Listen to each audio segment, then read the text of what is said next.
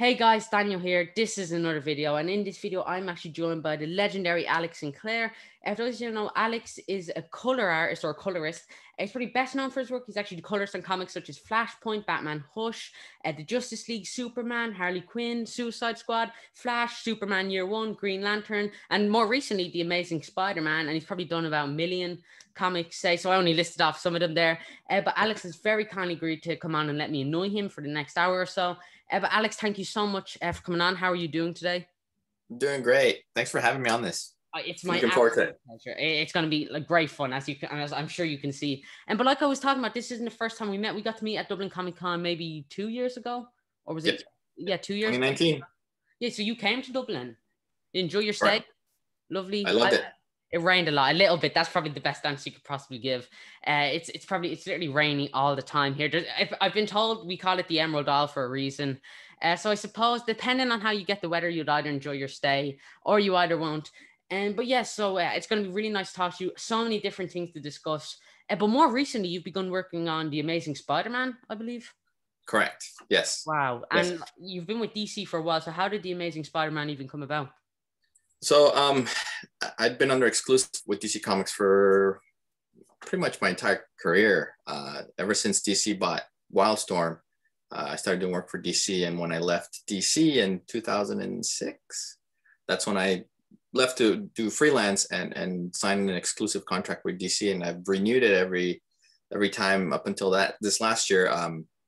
They weren't sending me or weren't going to be able to send me the regular work that they had in the past. And so I didn't feel right signing a contract that would pigeonhole me into not having any work to do. And so I made the hard decision to not sign with them again and kind of put myself out there and hopefully get some freelance work with other companies. And it's been great. And that I've been doing stuff primarily for Marvel with Amazing Spider-Man and then the Spider-Man group with Nick Lowe and enjoying that a lot. I've actually done 4 issues now. Wow. And we'll be doing Spider-Man. He's not really a major character or anything. I don't even know much about Spider-Man, So I'm sure you're very much regret. It's not like he's one of the biggest characters in the world, I suppose. So yeah, like, has that been fun for you getting to work on this iconic character such as Spider-Man? It's been amazing. It kind of took me back to the days when I first did a Batman book, right? It's a character that you've read growing up and you loved growing up but you never got to work on. And so it kind of went back to those times when the first time I ever colored the Flash or I ever did Batman or Justice League or Wonder Woman. It felt like, that young guy that colored comics way back when. Yeah. And so, like, were you a fan of Spider-Man growing up, or? Yeah, I think my brother and I pretty much read everything. And so we were fans of most characters out there. And Spider-Man was definitely one for me, reading a lot of the books growing up. Amazing and Spectacular Spider-Man. Absolutely. And so, like, Spider-Man, of course, he's such an iconic character, but have you noticed anything about him while getting to color him? Like how intricate his design is? Because I can look at him and I can think, man, he's so cool. But if I had to draw him, I'd like blow my brains out because of how difficult he looks to draw. And so have you noticed anything specific about Spider-Man while coloring him? Like, oh, the way that works or anything like that? Well, what's funny is that the books that I worked on were right after he got his brand new costume.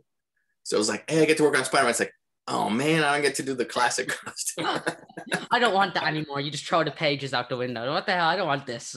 No, but it's actually a pretty fun costume to color. It's a lot of fun to work with. And then down the line, I did eventually get to do him with his classic costume. There's some really cool things that the new costume does that will be revealed down the line. So it's pretty cool. Oh wow! So like, what can it shoot like mustard or something out of the thing onto hot dogs or something weird like that? Well, I knew it straight away.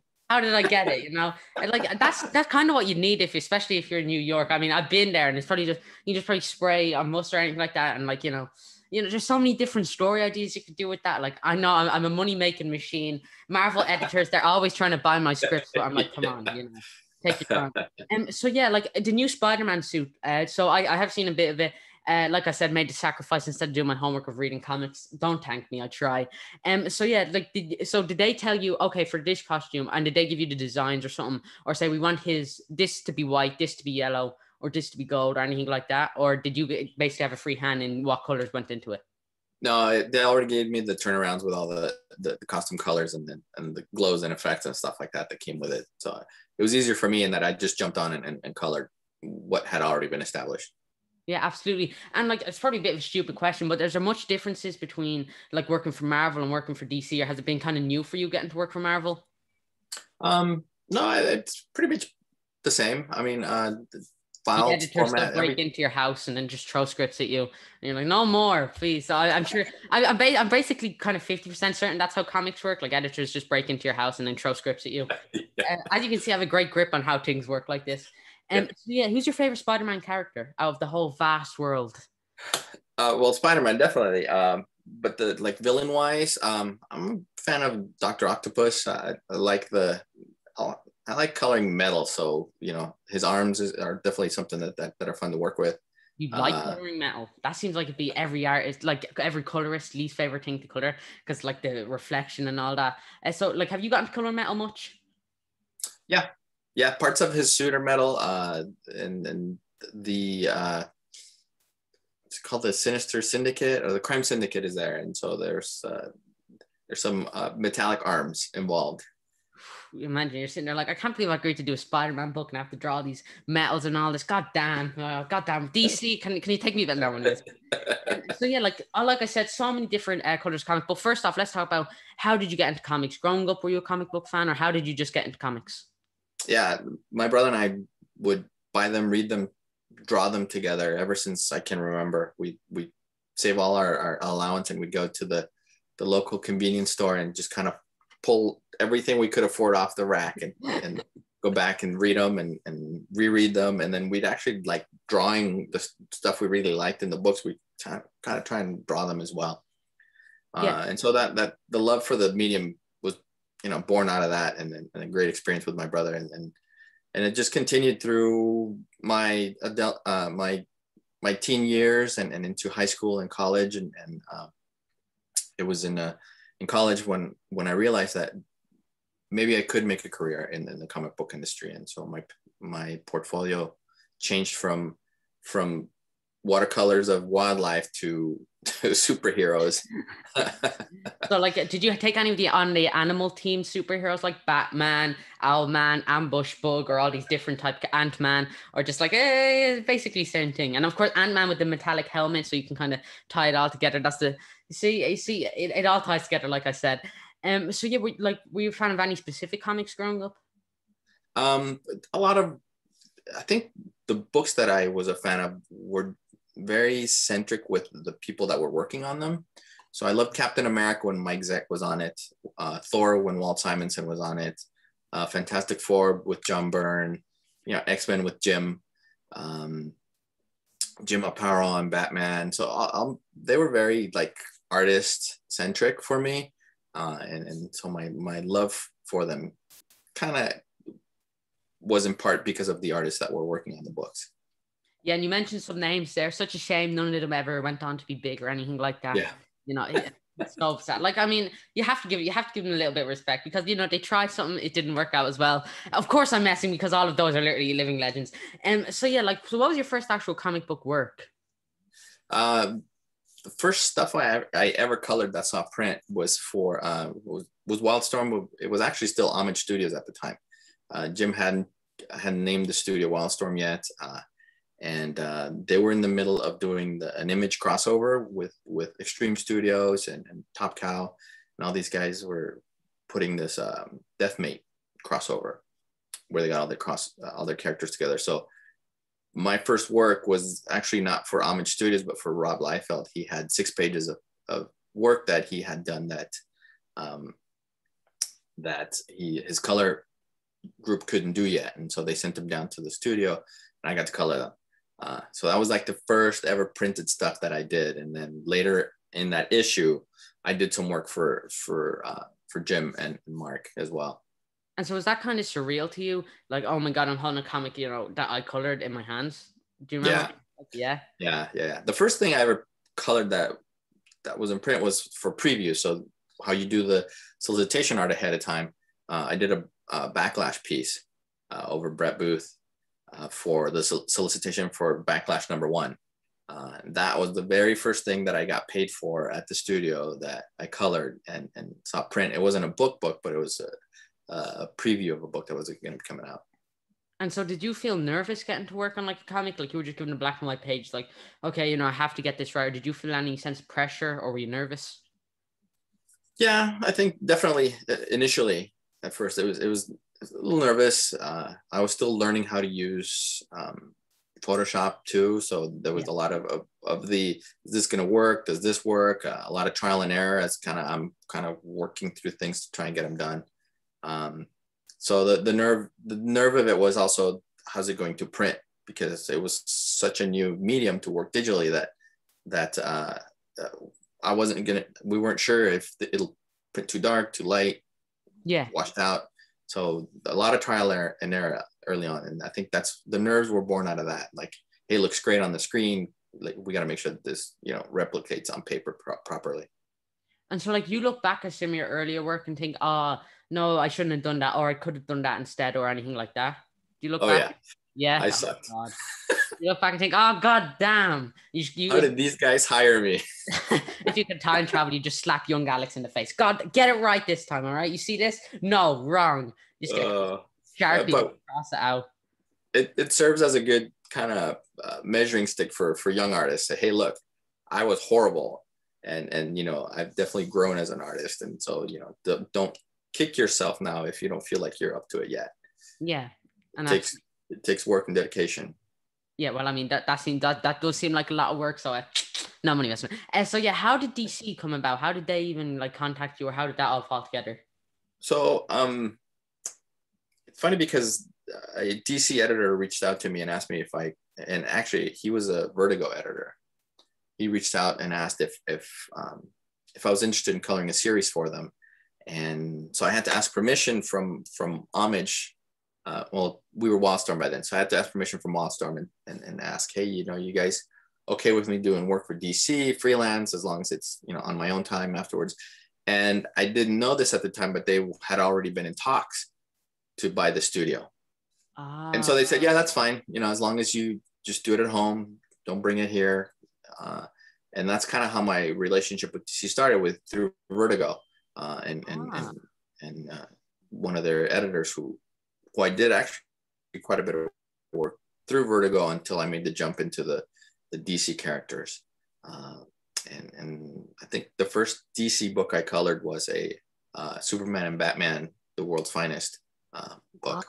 And it was cool because my first gig had my name in the credits with Bob Kane and the Schuster family. And so it was such a cool experience to see your name in the credits along with all these, legends that you've read as a kid and fanboyed over and all that stuff. You're just like, play it cool. It's fine. I knew this would happen. Yeah, it's cool. So yeah, like obviously it's one thing to get to like see your comic, but then getting to hold a DC comic, was that very different to getting to hold your first actual comic book course as opposed to getting hold of DC comic with your name on it? A little bit. I mean, because of the characters mostly. I mean, I had gone through the holding a book that Jim Lee had drawn and Scott Williams had inked kind of process. And as a fan of theirs and of the medium, reading something like X-Men thinking, oh, I'd love to work with these guys, and have it actually happen. That was a big kind of milestone for me. So the move to the DC was great, and that it now switched from working with certain people to working on these characters that I loved. That I've loved actually the entire time. And so like that, you said that was a Batman and Superman World's Finest book. And so did you get to color both Batman and Superman? Yeah, both of them. Wow. Yeah. I've like your first DC books. It's not bad. It could be doing worse, Yeah, jumped into the deep end. Yeah, unfortunately they didn't give you like a great character like Condiment King or something. So I mean, you had to kind of pull at straws when it came to Superman and Batman. But maybe if you work harder someday, you'll get that Condiment King series. So yeah, no. So did you like obviously Batman and Superman? They're two big characters. You've gotten to color them in comics such as Batman, Hush, the Justice League. So did you try and ever draw parallels between the two? Because Superman can kind of take up a page like with his colors, and then Batman's kind of dark and moody. So did you ever try and draw parallels between the two? Yeah, I mean, it was very obvious to me as far as like characters when we did Hush and the way we approached that character and the city and all that. And then when we moved on to Superman for Tomorrow, we almost did like a 160 and we went from, you know, gritty and textured everything to slick, clean and bright. So there's definitely a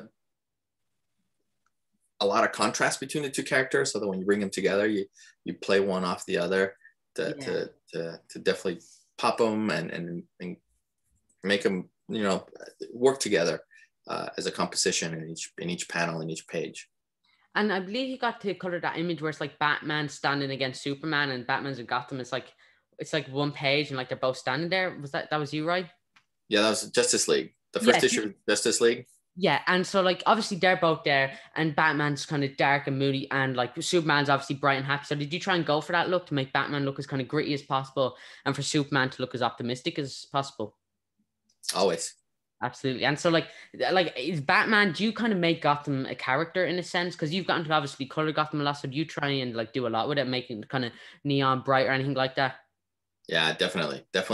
And that's something that we discussed and went for in Hush, is like, hey, the city is a character too. We gotta, you know, make it part of the story and helps with the storytelling and becomes like an extra character on the scene. Yeah, we were like, oh man, I want to color Batman. I don't want to draw these buildings. God damn. Oh, I'm so sick of this. Why are there so many buildings? You just kind of it's so much fun to work on you on could that just stuff. silhouette them at the very least, you know. Shadow, you know. I'm a colorist, you know, I know how it works. Shadow, where's the shadow coming from? It's there. So yeah, you brought up Batman Hush. How did that even come about? Because that's gone on to be like one of the biggest Batman stories. It's easily said one time, and so many people's favorites. So how did Batman Hush come about? Did you get an email from Jim Lee that said you want to work on us with this book or anything like that? Actually, yeah. Jim and Scott both came to me and they said, "Hey, I'd been working on Harley Quinn with Kiesel and the Dodsons, and Jim and Scott said, hey, we really like what you've been doing on Harley Quinn. We're going to be doing a Batman 12 issue series. Would you like to color it? You know, work with us and color it?" And I was like, I'm going to say no, right? Now you're all right. So we actually did a one of the Stan Lee books, the Wonder Woman Stan Lee book. So the Jim Scott and I kind of that was kind of our dress rehearsal for Hush, and then we kind of worked out kinks in the approach to Hush in that book, and kind of build that chemistry ahead of time, so that when I picked up that first issue, it wasn't like an abrupt change. We'd already kind of gotten, you know, 32 pages under our belt together, and that's kind of where the relationship between the three of us was born out of. I mean, that's when it really started as an exclusive kind of collaboration between the three of us.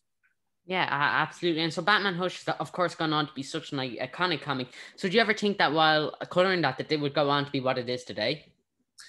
You know, everything felt right when we were working on it. I mean, Jim's pencils were just off the charts, and Scott was killing it on inks. And anytime that I felt tired or burnt out, all I had to do was walk down the hall and either see Scott inking a new page, or Jim drawing the next issue. That it really just kind of like reignited the spark, and so everything felt right. Reading the scripts by Jeff, it all felt like it was going to be a good product, but obviously nothing that we felt that was going to become one of the top selling Batman series of all time. And so it's humbling looking back on it, but at the time we were just kind of like, let's make this as the best book that we can, and it felt right at the time. There's a lack of Condiment King, but you know you can't win them all. So maybe next. It was only 12 issues, yeah. Yeah, I'm sure he's in the background somewhere, just in one. But there's a hot dog cart, and like that's probably canon that a Condiment King does make an appearance. And so you brought up this point that you would walk down and see like Jim drawing a page or Scott inking. So were you all in like the one building while making this? Yeah. Wow. So we were still all at Wildstorm, and it, you know, we all had our offices, and we would just literally walk from one office to the other to check what everybody was doing. Wow, and like, so was that easy for the three of you to work together? Because like Jim could look in over your shoulder and say, "Yeah, very good, I like that. Oh, you should get rid of that," or "No, no, no, you should do that." Or was it like, so did you all kind of work together very tightly when it came to Batman Hush? Yeah, we always have. Every page that each of us does, we show it to each other. Yeah. So when Jim pencils a cover, he'll send Scott and I a JPEG of it, and then Scott will link and send JPEG to everybody, and then I'll do the same. And we're always, making sure that, that's part of the collaborations, that we're all contributing, and we're also, open to comments from everybody, just to make sure that the finished piece looks the best that it can. And so, of course, in that comic, there were a lot of like really badass moments, like friggin' Superman fought Batman, like under controlled poison ivy. It's like awesome. So, what was your favorite thing that you've gotten to color in that story? Was there one moment that you liked the most? There's been a few. I mean, a bunch of the covers for sure. Yeah. The reveal of Todd. He was Condiment King the whole time. Oh my God, I did not see that coming. I knew we had to get him in there somewhere. There's a lot of really cool moments. There's certain like specific pages that I love. The Batman crashing through into the opera house with Harley Quinn in the foreground. That entire issue of 614 where Batman's just beating the tar out of the Joker for 20 pages. All that. It all kind of, it's the little pieces that make it great, that add up to the whole series. But getting to draw Batman and Superman fighting. No, I mean, sorry, getting color. What was that like? Get color down fighting. Like, was that fun for you? That was fun. Growing up, my brother was always the Superman fan, and I was the Batman fan, and we'd always fight over who would win in a fight. And so when I finished that page, I sent him a JPEG of it to say, "Here you go." You suck. I'm right. I've waited 20 years for this. I mean, I was really resistant to yours to make a comment that Condiment King could be both of them, but I kept it in. So I think I deserve some respect for that for everyone watching. So yeah, that was actually turned into an animated film, Batman Hush. So yes. It's good to see your work turned into something that you worked on turned into a film. Was that odd? It was a little bittersweet. I was excited about it. I heard they changed part of the story, and the animation I think was a little off, in my opinion, to what the look of the book. I mean, it's virtually impossible to do an animated movie that looks like a Jim drawing throughout, because of the amount of detail that he adds to everything that he does. And so, I liked it. I think it could have been better, especially with the great record that DC Animation has had before going into that with all their other movies. Yeah, of course. And so like Batman Hush, the main villain is of course Hush. And so like, did you have a hand in what type of colors went into him, or did Jim Lee just give you the sketch and say, all right, this should be brown, this should be black, or anything like that?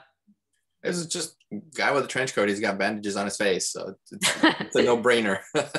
And like, okay, so I make it rainbow colored, I imagine, at the front, just to make sure it's all okay. And then of course we ended up getting, I think they might have, the editors might have taken that out. So yeah, like Batman Hush, of course, that's an amazing comic. But of course, another comic you worked on, transitioning very smoothly. You're not even going to notice I changed topics. You also got to work on Batman Flashpoint, which I also reviewed on the channel. If you'd like to go check that out, everyone.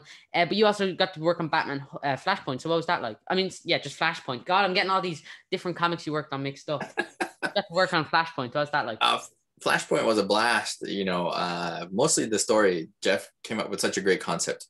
The altering of the future of DC Comics, and I especially liked what he did with Batman, or with Bruce and Thomas Wayne. That was such a cool little hook to add to the story, and so it was fun in that we were kind of rewriting history with it, or Jeff was rewriting it, and artistically Andy, Sandra, and I were kind of putting that to paper, and it was fun. It was hard in that we were redesigning everything, so it was coming up with color schemes for every character throughout, and so there was a lot of work put in the background, behind the scenes, to make sure that it looked as good as possible.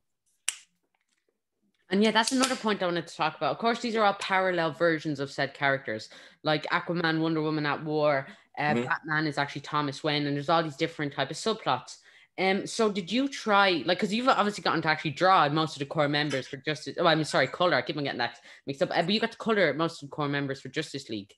So did you think, because obviously you've done that, so did you try and create, kind of make it as alternate, as different as possible? When it came to like make this look as different as possible with, from Batman without really breaking it too much or anything like that? Yeah, I mean, you change here and there, but not too much. Some of the character designs were being done by other artists as well. So I was getting the color schemes from them as already, and some I got to do on my own. So there's a little bit of both. But yeah, when you're kind of redesigning it, you almost bring with like your own feelings of, oh, when I was a kid, I thought it'd be cool if, Aquaman had a red tunic instead of an orange tunic, because like orange in the ocean, really. So that kind of stuff. Yeah, I mean, anything that you end up doing has to make sure that the editorial signs off on it, and looks as good as possible. Yeah, absolutely. And like one page that I especially liked, I think it was the first time we ever got to see the Thomas Wayne Batman. It was kind of like the double spread of him jumping throughout Gotham, and you could see in the background it was like chef's kiss, and I thought that just looks so good. But yeah, so do you have a favorite alternate version of any of the characters? Because there's like obviously Skinny Superman. I'm just gonna call him Skinny Superman because he's just Superman, no one lesson. And then there's like Aquaman versus Wonder Woman and like Batman, and there's all these alternate versions of said character. So do you have a favorite alternate version, or maybe just in other genres like the Elseworld stories, or was just you just have a favorite alternate version of a character? Well, I love the from Flashpoint, definitely the Aquaman and Thomas Wayne Batman. I think probably my two favorite of everything there. I really like what Jeff did with them, but those two stick out the most. I mean, of course, Clayface was a pirate, which is like friggin' badass. Because of course he'd be a pirate. It's like the best part of the whole story. Like give me a mini series of him just going around doing pirate things. You're sitting on a gold mine here, DC. But yeah, so there's been some talks about that being adapted into a film. But would you like to see Flashpoint be turned into a live film? And would that kind of be odd for you to get to see a comic you colored adapted into film? That'd be cool. I think they also did an animated movie of it. I haven't watched it.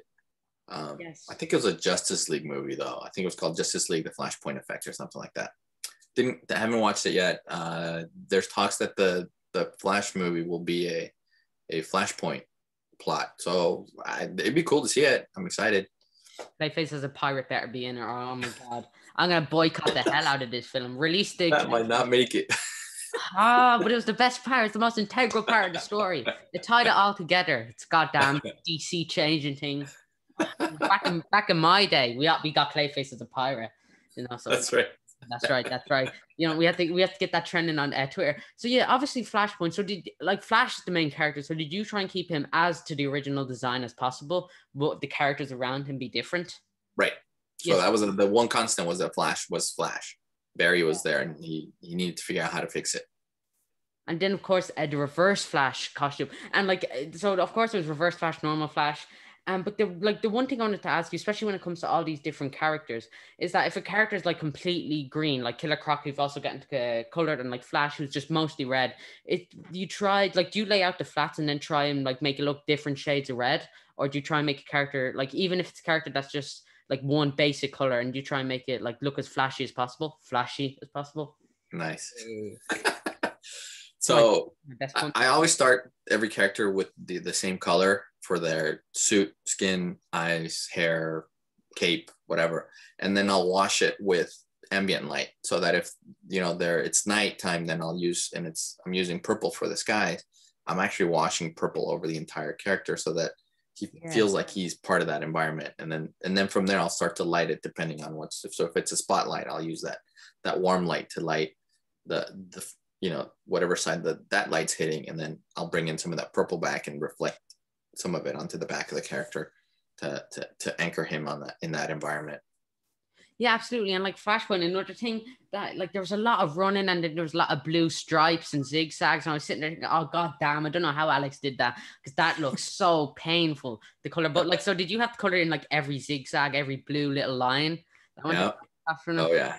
That's all part of it. And Flash is such a fun character to work with. He's probably the hardest because of his movement and his speed. I worked with him before Flashpoint on Blackest Night, and I decided to ghost him as he was moving, and it ended up looking amazing, but it was so painful. It took so much time to get it to look right.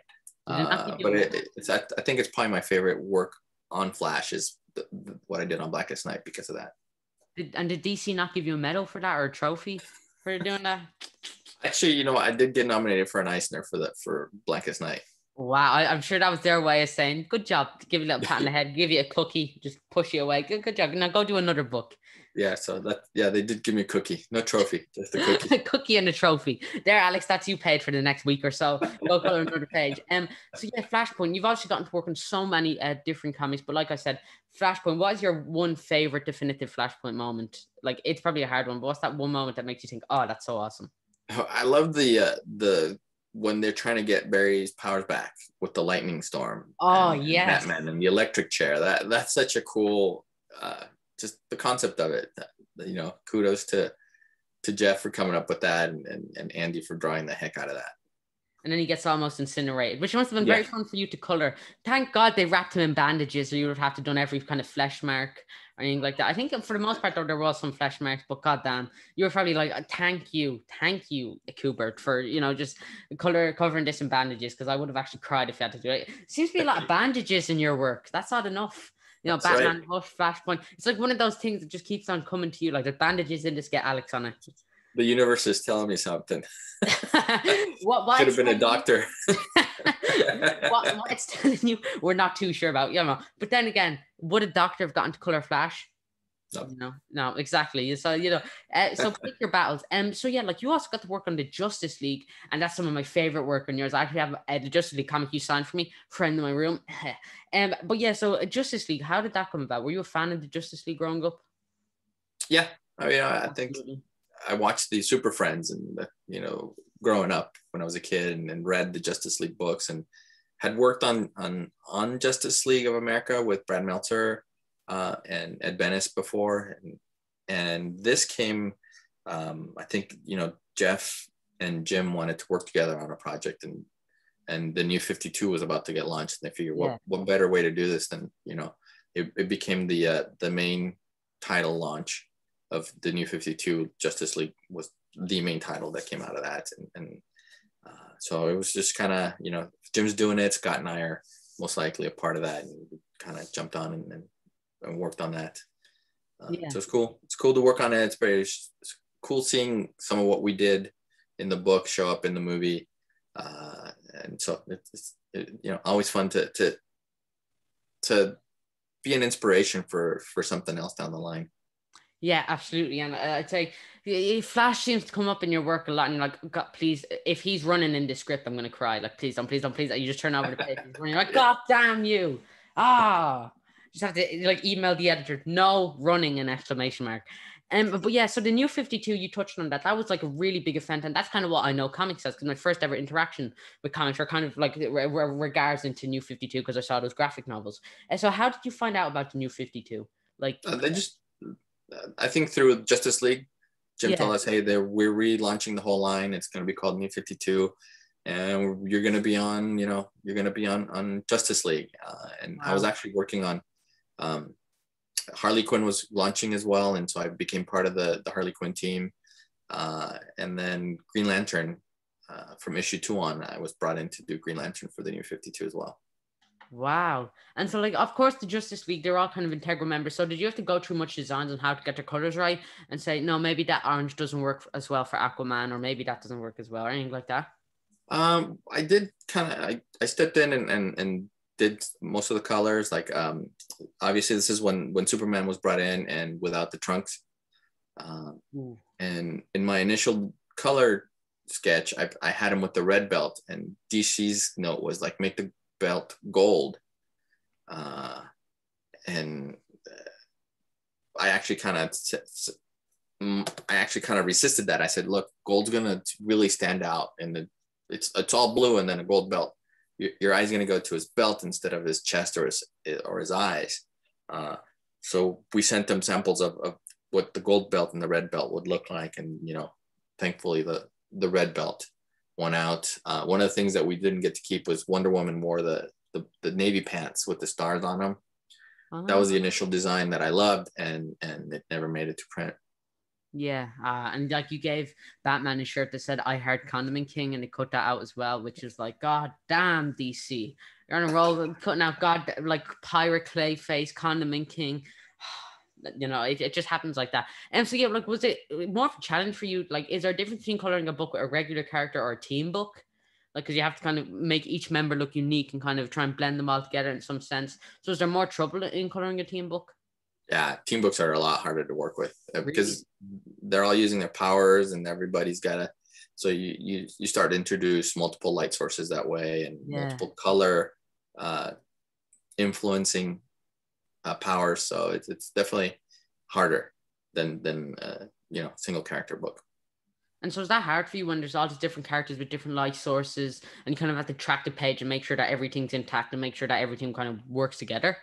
Yeah, and when you draw that, when they're being drawn and they're overlapping, and they have the same color. So when Green Arrow is in front of Green Lantern, you definitely have to concern yourself with making sure that the greens are different and you're using the right lighting to pop one from the other. And so who's your favorite member of the Justice League? Batman. Batman, 100%. And now here's another hard-hitting question. If you could add an additional member to the Justice League in the whole DC universe, who would it be? Besides Condiment King and Pirate Clayface, because of course those are the obvious ones. Those are yours? Of course they're mine. No, I make them their own team, right? And then they all become pirates in some weird way, and we all tie it together. It's funny because over the years the Justice League has added so many different characters that it's hard to like reach out and pluck somebody and say, hey, all right, that hasn't already been tapped for it. I always loved when Firestorm joined the Justice League. That was such a cool thing. Who else? I love the Hawks. The Hawks were always cool. I'm trying to think if there's anybody that I worked on that I thought, hey, he'd be great in the Justice League, because they'd literally been all put there except for like Nightwing and Donna Troy. Oh, you see, I'm asking the hard-hitting questions here. There's so many, but Firestorm, there's obviously like some source of light coming off, big fire burning out his head. So I mean, he probably wouldn't be too fun to do because color and fire. Have you gotten to color fire? Yeah, Firestorm. We did.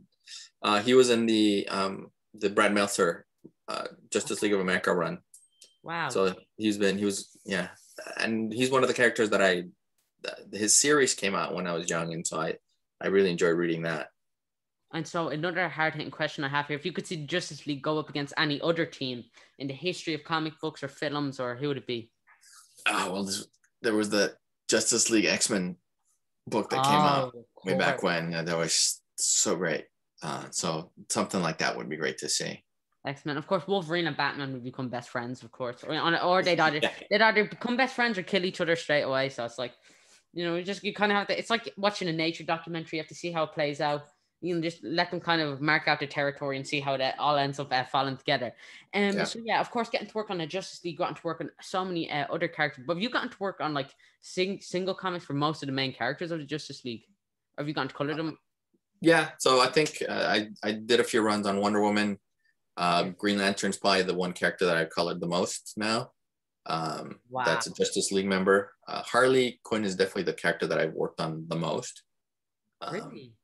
But Batman, Superman, a little bit of Flash, not too much. Even did some Hawkman too. So, of course, you have to do. Yeah, Hawkman is just naturally thrown in there. But yeah, so you brought up Harley Quinn as well. So did you actually get to draw Harley Quinn? Color Harley Quinn a lot? Yeah. So I actually worked on her in 1999. When that original series came out, or 2000. It was 2000 when that first series came out. Wow. So I worked on her for, I think the series ran for about 4 years, so 48 issues. I colored probably about 40 of those 48 issues. And then when the relaunch with Jimmy and Amanda came out with Chad Harding drawing it, I jumped on from that first issue. And I did most of the run with Jimmy and Amanda writing. And so, like I said, that's the one character that I probably worked on the most in my career. Yeah, wow. And like, do you have color palettes for a character? Like, you save colors, like, okay, Batman's cape should be this color, you know, or Wonder Woman's hair should be this color. And do you save colors for said Yeah, characters? yeah. I have very, very character specific, very book specific palettes. Yeah, and do you keep it up for continuity? Like, you kind of have to keep the same colors going on per page. And like, Yep. have you ever accidentally chose a different color and you're like, oh no, I shouldn't have done that? Or are you very clean about it? You're very neat? Yeah, I mean, it always, like I said, it starts with the exact same color, and then I mess with it. Yeah, wow, exactly. And so, like, of course, for you, see, you're going to be some more of my brilliant Harley Quinn transition skills, but you also got to work in the Suicide Squad as well. Correct. Yeah, and Yeah, so Suicide Squad, they're we like did a like, brilliant team. I think it was a 6 issue that Jim, Scott, and I worked on, and so that was it was fun. I think it was it was coming out because the movie had been announced, and so that we were trying to launch the series right around when the movie came out. So we were working on it together. Yeah, it's a fun series. It was very brief, but again, hard to work on just because of the multiple characters. Also, characters that you're not familiar with. So like, you know, I'd worked with, you know, Superman, Batman, Flash, whatever, for so many times that now you're like, okay, Captain Boomerang, and it's like, all right, I'm not sure how to. You kind of have to get used to the little nuances of the suit and the colors for the character, and then make sure that they work. Harley, I had nailed down, no problem, but everybody else was like, okay. What color is Captain Boomerang's boomerang? Like, goddamn, you know, it could be Right. anything. Screw Yep. DC. That's how they get you know, especially with the boomerangs. Yeah, I think it's all part of their long plan. And so yeah, the Suicide Squad, like I said, of course, transitioning Justice League Suicide Squad. Do you have a favorite member, Suicide Squad? Harley. Harley, 100%. Although Killer Shark's, you know, close second. Of course. Because of course he just has to be him, but he's like a completely green character. So like I said, did you have to kind of add shading or something just to not make sure that he was completely green, or add Right. like? Well, actually, you know, Killer Shark wasn't in the series that we did. Killer Croc was. Oh And yeah, sorry, I like so trying to get. I like the characters that are very animal centric, like Killer Croc, Killer Shark. You know, even like when you have Crypto on a cover, I go nuts. Because I really love painting and drawing wildlife.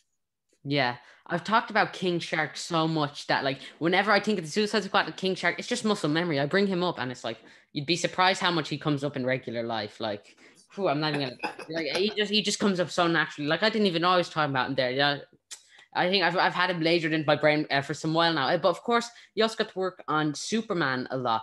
And so, like Superman, do you always try and make Superman this big, optimistic, and happy character? Well, it depends on the story and how it's written. When we did For Tomorrow, he was a very conflicted character, uh, and so Yeah. we needed to really pump up the mood in that. And so Brian Azzarello, who wrote that, was very much about writing a Superman story that wasn't like every other Superman story, and we definitely wanted to kind of go along with that and make sure that we represented that visually, and so. With him, the palettes were very character centric. What I did with For Tomorrow was that every time a specific character was in the scene, the exact same kind of dominant color showed up. Yeah. And so, you know, the villain, whenever the villain was around, the word red's around. Whenever Superman's around, purple was the main kind of dominating color. When Batman came in, everything went dark and green. And so that's kind of how I tackled that, and that each character brought its own palette.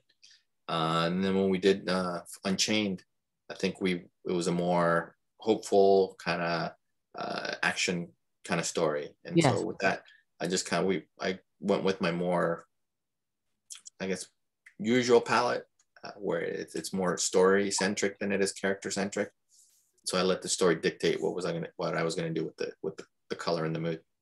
Yeah, and so you've gotten to draw you got to color like characters like Superman, but you've also gotten to color Batman in a lot of different things like Batman Hush, Flashpoint, Justice League. So do you have like do you stick to the same kind of color for Batman? Like you always have the same color for him, like the kind of gray, or is it different? It depends on the book. Well, it depends on the book and the time, and so that Yeah. I prefer the Batman with the gray tunic and the dark blue cape. But you know, in recent times, he really has. He's gray tunic and a black cape. And so I have to make sure that I adhere to the palette that's established for that particular run. But if it's anything that I can do whatever I want, and if it's like a variant cover or anything that isn't really like very story centric, he's gonna have a blue cape. And so, like, of course, you've also gotten to work on a few different stories, but actually Frank Miller himself. So, like, were you a Frank Miller fan growing up? I don't think he's gotten to work on much big comics, nothing too big, and not like Dark Knight Returns, I believe it's called. Sorry, yeah. It slipped a little bit. I don't know. It's probably some old comic. No, I'm only asking. So yeah, like, so were you a fan of Frank Miller growing up? Yeah, I like I said, we read his Daredevil runs were huge. Yeah. We loved them, and so when Dark Knight Returns came out, I think that's one of the moments when I read the book and I said I would love to work in something in a medium that creates this kind of art, this kind of product. Wow. So I became an instant diehard Frank Miller fan at the time, and thought, man, if I could work on something like this down the line as a pro, that's it. That's my dream. So I owe a lot to Frank as an inspiration, and then now as a professional and a collaborator, and to have gotten to work with him in many different books, and especially two of his babies that are Dark Knight and the 300 kind of Xerxes, which is Link 300. It's dream come true for me. Yeah. And so, like, what was your first work with Frank Miller? What did we do first? Batman and Robin, was it? Yes. And so that was our first collaboration. It was as writer and colorist, and since we've gotten to work as artist and colorist together. And so it's been cool in that as much as I enjoyed the writer colorist relationship, I really love the relationship we built as fellow artists when I color his work. It's always a fun and a challenge to work on his stuff, because it's so iconic, it's so dynamic that I still kind of have to sit back and really think it through before I jump on anything that I'm going to color over him. Yeah, absolutely. And so, like, not only did you have to work on that with Frank, you also got to work on Superman Year One, I believe. Correct. Wow, what was that like? That was fantastic. The story was so great. John Romita and Denny Mickey with their artwork, just I love that story. And the format was incredible. It was cool to work with John Romita. Frank was doing some of the covers too, so I got to color Frank on the book that he wrote. That was cool too. So a lot of really cool memories and moments with Superman. And I think that kind of launched my, how I always how I said that I always loved Batman way more than Superman. Yeah. I think Superman Year One kind of started to bring Superman up to level with Batman, because right after Year One we did the Superman run with Brian Bendis and Ivan Rice and Joe Prado, and I that's probably the proudest work I've done in recent years. So you were on the phone with your brother, like, okay, you are right. Your Superman's not that bad, I'll give you this. I'll let us try just this once. But yeah, so like Superman, I believe that wasn't his traditional suit in that story. Correct. It was a little combination of the original one and the current suit. Yeah, and I think he was rather young in that story, maybe 20. Yeah, it's his origin story. It's a new telling of his origin. And so did you try and differentiate his suit from like the big iconic Superman suit that we all know today? Frank and I actually are big fans of the Fleischer cartoons. And so he's like, make sure that the blue is that blue. Make sure that the red is that red, the Fleischer red, the Fleischer blue. And so I ended up, buying the Fleischers and watching them to get the feel of not only the color of the suit, but how they would kind of interact with their environment. So that when I colored it, I was kind of borrowing from the animated, those animated shorts so you would get kind of a little bit of that feel. Yeah, absolutely. And like, so now let's talk a little bit about color. So when you are given a page, what's the first thing you do? How do you approach coloring a page? Like, just say you're given a black and white page. What's the first thing you do? Well, if it's going to be interiors, what I'll do is I'll read the script as I'm looking at each page. So I'll have the page open and read the script for that particular page, and I'll go through that for the entire book. And what I'm doing at that moment is I'm starting to build the palettes in my head that I'm going to use for that particular series. I'm also starting to break down the story into scenes to make sure that each scene has a palette that is consistent, so that if the story is written broken up, where this particular scene appears broken up throughout the story, I want to make sure that when you come back to that scene, it's lit exactly like that other page was, so that visually you know that you're going back to that particular part of the story. So that's what I'll do. I'll break it down into like just general scenes and general palettes, and then once that's done, I'll start to color the scene and break it down into more detailed palette decisions. Whether it's I'm only going to light this with one light, I'm going to double light this, I'm going to triple light this, I'm going to go monochromatic, I'm going to go palette limited, all that kind of stuff are decisions that I make, per scene based on the script. Yeah, absolutely. For covers, since you're going for pop, you're going for attention grabbing, and so you tend to cheat a little bit of the color theory rule so that your stuff really jumps out. Yeah, absolutely.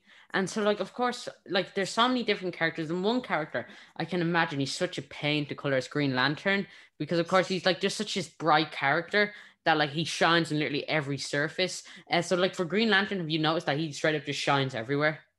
Well, what's hard about Green Lantern is the constructs that he builds. So I've always thought that growing up, when I was reading the character, I always thought that his constructs shouldn't look solid because they're made out of light. And so one of the things that we established in Justice League was his constructs are semi-transparent. And so that the holding lines also are like light, made of light. And so that there was a lot of playing that. What makes it hard is that I end up having to color behind them, so that when I make them semi-transparent, you can still see the background or character or whatever's behind it. And so that's what makes it hard, is that it's very labor intensive. But in the end, it's so much fun. I love doing constructs because of that part of them. I also hate doing them because they just take so long to do. Yeah, and like, so does it take a while for you to finish coloring a construct? Yeah, and it's mostly because I in the setup I have to separate the construct out into a separate layer and then paint underneath it, and then bring the layer back in at a lower opacity, and then color that and then make it glow, make it look like it's physical but semi-transparent too. Yeah, absolutely. And so, like, of course there's so many different characters, but who's a character that's your favorite character to color that you could just never get sick of coloring?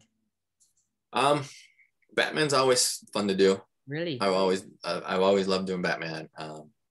Other characters, I found that I really enjoyed coloring Hawkman. Really? Wow. Just the feathers, the opportunity to do like the texture on the feathers. I'm trying to think. I initially didn't really enjoy Superman, but now I love coloring Superman. Wonder Woman, I love the new suit. The previous incarnation she's hard to color because there's so much skin, and so skin's one of the things that we as humans know so well that if we don't do it properly, it stands out.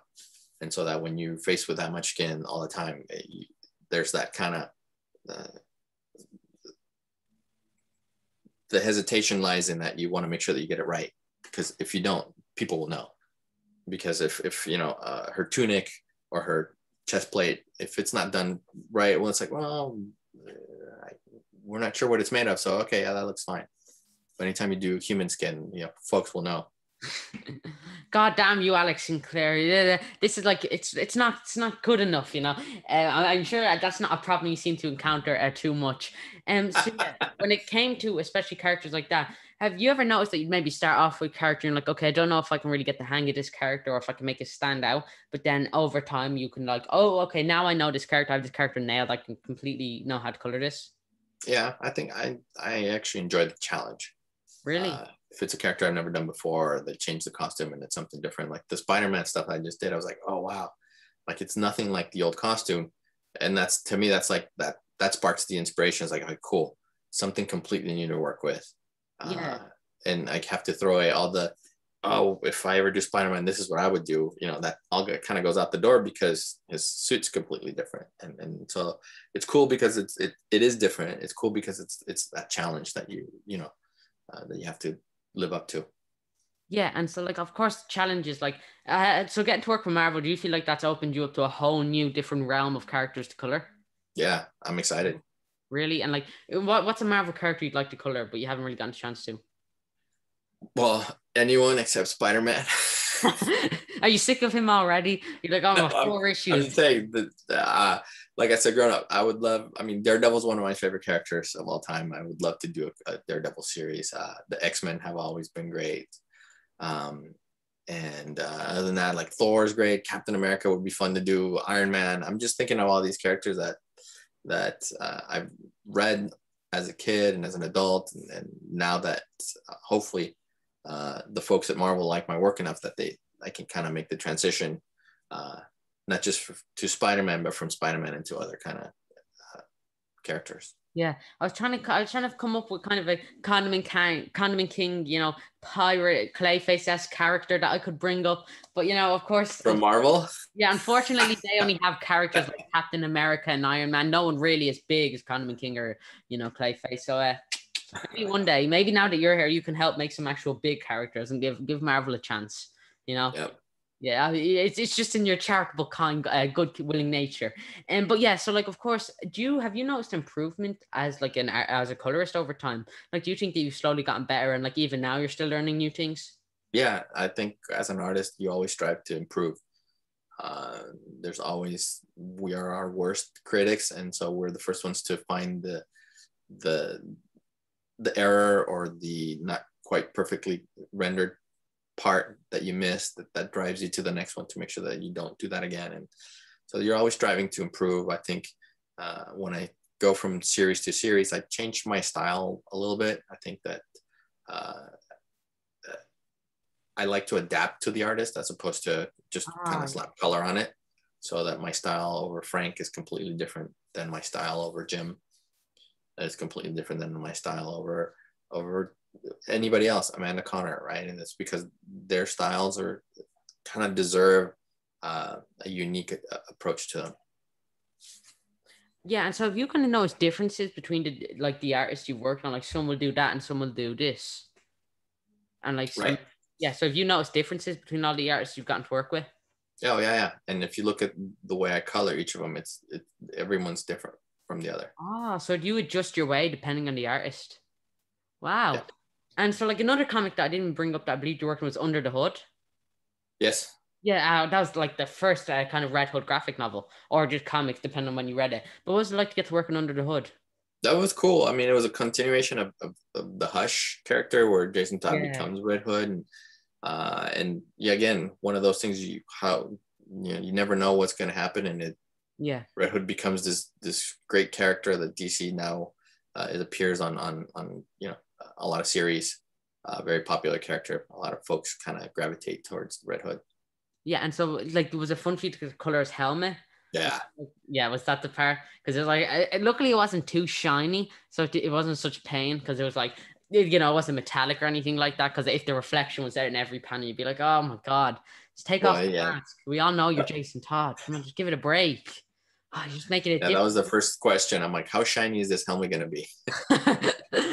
Can we change it a little bit? How about, and it's just a wild idea, just throwing out there, we get rid of the helmet, but of course, I think that's the reason. I mean, if it comes to someone like Condiment King, you wouldn't have to put in much effort. Mustard, very easy to color. Ketchup, very easy. I'm trying to pitch you my series here. I'll send you my 800-page script later. You'll fly by it. You get so hooked in the story. It's about like a ketchup shortage. And oh my God, you don't see half of it coming. But of course, so my last few questions.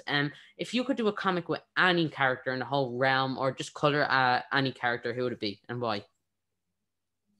And what's the title you haven't gotten to work on that you'd like to? Well, I think it also, for me, it's become, would I do a certain character if, I think there's certain people as artists that if they were working on whatever character, I'd go with them no matter what. So if Jim ever said he was going to do the Jetsons, then I would be doing the Jetsons, because I knew that he'd bring so much energy to something like that, that I would love to do it. So I think it would be, what character would I love to work on? It'd be like, well, who's drawing it for me? Yeah. And there's so many artists that I've gotten to work with that I'd love to work with again on whatever they decide to do. And there's a few artists out there that I've never gotten to work with, so that if they came to me and they said, hey, Humberto Ramos is drawing Hanna-Barbera, Bugs Bunny, I'm in, because I know how great Humberto is, and how much of what a great experience that would end up being for me, and hopefully for him too. So I assume that's a no on myself, John Condiment King series. So you're drawing it?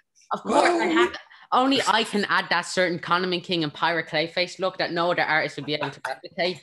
I've taken it upon myself. I'm just like, God, it's hard to find good help these days. It's up to me to kind of carry the whole book, but I gladly accept this honor. I imagine my comic was so brilliant, we'll probably get maybe a trilogy in the next year or so, because I just assume that's how it works. And I just like, okay, money please, and then I got sorted. So yeah, my last, you've been so kind to talk to us, but my last and final, sure, of course. If anyone was looking to get into comics, what advice would you have for them? Well, I think it's about persistence, not only in searching for an opportunity, but persistence in getting better at it. So I would say you have to draw, paint, color every day, because if you don't do it, you're not going to improve. It is in that doing it every day that you're going to become better at it. You're going to become faster at it. You're going to realize that how much better you are, and how not good you were before, right? So it's that improving, that strive to improve, that's going to drive you to have pride in your work, and want to show it to artists. And so make sure that you show it to artists and editors. Make sure that you listen to their critiques, and also make sure that you don't only listen to the things that they don't like that you need to work on. Listen to the things that they like, because that's the stuff you want to continue to do. Yeah, absolutely. And actually, I don't think we could end on a better note. Alex, thank you so much for coming on. It's been such a pleasure interviewing you. But before we finish up, is there anything you'd like to talk about or promote or anything like that? Well, we talked about Amazing Spider-Man. I'm on that book. I think for a couple more issues, there's a giant-sized Amazing Spider-Man that I'm on, and then we're coming that. I have a couple projects with DC that haven't been announced yet that I'm excited about. There's another Marvel series that hasn't been announced that I'm going to be working on, and so unfortunately I can't plug them. It's Condiment and Pirate Clayface. We already know. Your tells gave it away. The second I brought it up, your nose started twitching. So I was like, we got him here. I could see it. I thought we weren't talking about that yet. Yeah, I have this great way. I'm such a detective, I notice the subtleties and all that. So I cracked the case just in one interview. So I patting it back to me, I suppose. So yeah, of course, Spider-Man. What issue is out now? I think it's about issue. So 63 through 65 is the arc, and then there's a giant-sized Amazing Spider-Man that comes out right after that, continues the story.